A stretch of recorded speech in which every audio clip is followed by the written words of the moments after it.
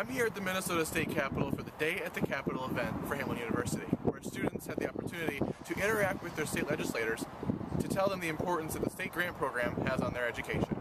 I think it's really important that if you want to go to school, the state should make it easy for someone to do so. The program provides students with financial aid in order to afford higher education.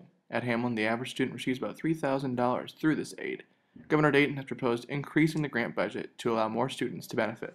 Biggest thing I think is how big of an impact we can have by coming and actually talking to legislators face to face. Regardless of the positive outlook, students rallied at the Capitol to show their support for the program by meeting with legislators. When it comes from us, they hear about our story and how the grant program helps us and what it ultimately does, to help us achieve our goals, graduating college and then going on to further education if one chooses.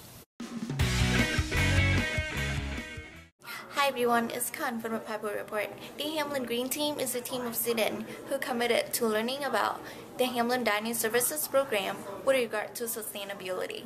They have been doing a lot of projects to bring the green environment to Hamline Dining Services, such as telling people do not waste food and teaching them how to recycle and how to categorize rubbish.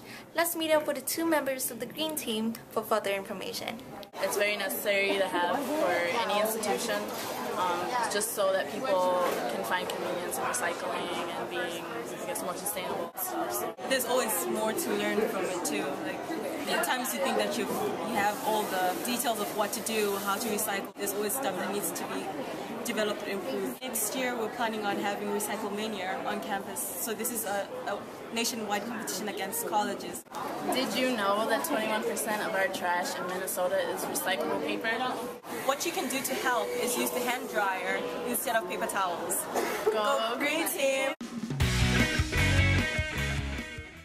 Our second hidden gem features the Career Development Center, tucked away in the halls of Drew Science Hall.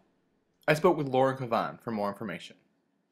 Our job here on campus is to help students think about who they are, who they want to be, and where they want to go after Hamline. So I like to think of us as the office that helps students, from the minute they step foot on campus, start thinking about what's next. One of the main reasons that students come to see us is to meet with a career counselor. And students do that if they are interested in figuring out what might be a good major for their interest area, or if they're interested in career-specific advice for any of their particular interests. We host a major decisions fair every fall, which is a great way for students to explore potential majors here at Hamline, to meet faculty and upper-class students who are in those majors, and also alumni as well, to see what other students or alums who've graduated with those majors are doing out in the workforce. We host a practice interview program each fall and spring semester. For students who are graduating, I would say start now. Don't wait until after graduation. Come and meet with us to talk about what you're thinking. If you're not sure what you want to do, that's absolutely okay. We can help you start exploring some potential options. If you know exactly what you want to do, now's not the time to delay. Don't worry about trying to just get all of your credits taken care of. Now is a great time to really begin your search, because it takes time, especially in this job market. Students who use our office early and often tend to be less scared when it comes towards that senior year and you're getting closer to graduation. Our website is a great place to start, hamline.edu/CDC. Are you considering Hamline for your college experience? Perhaps a tour through the dorms would help you decide. Taylor and I are here to help you do just that. Today we'll be visiting the Heights, which are primarily freshman dorms, located in the southeast corner of campus. The dorms were opened in 1969 and 1970 and are named after trustees. Schilling, Osborne, and Peterson are their names. We'll be showing you both public and private living spaces today.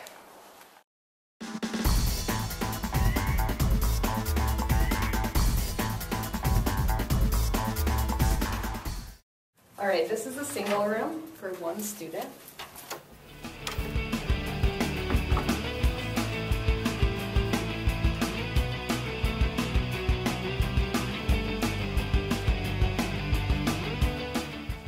This is a double room and usually houses 2 students.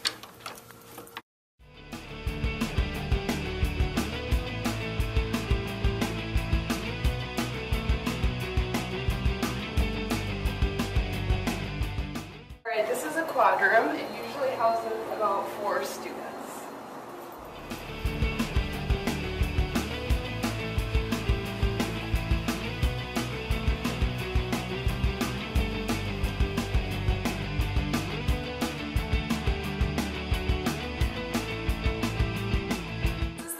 Lounge, one of 3 in the Heights.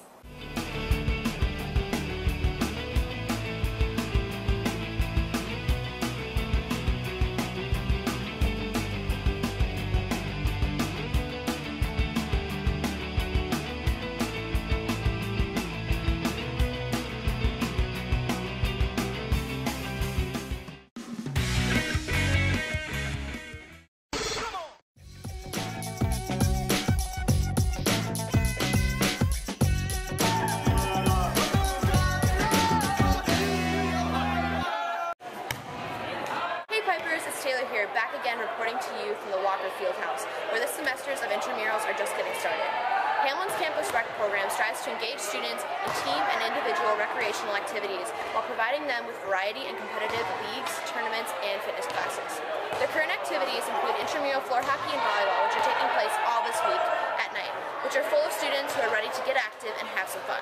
Campus Rec is always providing new events for students, so stay tuned and get involved. Awesome! I'm on the volleyball team right now. I'm ready to go. The Mighty Pucks are gonna kill it! Hi there. We have intramural volleyball going on tonight. Campus recreation. It's a fun time. Come on and participate. As long as you have a Hamline ID, you're good to go. It's volleyball. I mean, who doesn't like volleyball? A little bit of set. A little spike. Yeah. We also have floor hockey going on right now, and in just a couple weeks, we will have a little basketball and a little outdoor soccer. So sign up. Get ready. Have fun.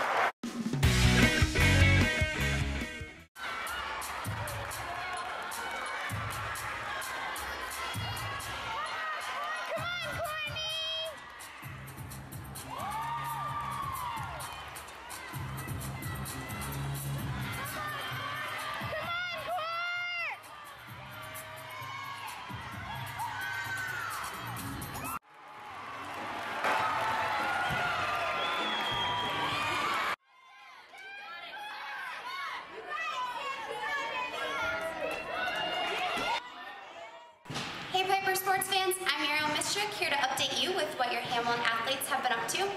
I'm here with Corinne Stifler, who is a senior captain on the Hamline gymnastics team. First off, I want to say congratulations for scoring your career high of a 9.6 this weekend at Whitewater. Thank you. Okay, let's talk about the Killer Bees, Cambria Blakely and Courtney Benson. Courtney's ranked 2nd in the all-around for all of Division III gymnastics, and Bria's ranked very high up on both floor exercise and vault. What can we expect from both of these women heading into this weekend at regionals? Well, Courtney's been on the rise, and she's got motivation and she's got the dedication. Recently, actually just today, she hurt her toe on bars, so we're trying to heal that up really fast, and regions is on Saturday, and we're hoping that she can hit. And then Bria has been excelling the whole season. She's just added a new last pass, and she's the first Hamline gymnast to ever do 2 double backs, 1 in her last pass, 1 in her first, and it's just very impressive. Her vault is so consistent, and I think we're going to expect to see both of them make it to nationals. Awesome. I really hope that both of them make it to nationals.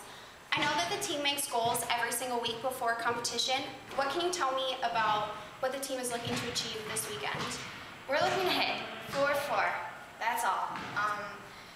Courtney recently broke up our team average, and we're scoring 9.2s, and she added up that if you just add 1/10 on every single event, that is a 186, and 186 is national worthy. So we're hoping to make it as a team. That's all. Well, good luck going into this weekend at nationals. I hope the team makes it as a whole, and if not, I hope you make it on the balance beam. Thanks. Good luck this weekend. If there's a certain athlete you'd like to see featured on the next Piper Report, you can post it on the Hamline Athletics Facebook page. You can also follow Hamline Athletics on Facebook or Twitter, #GoHU.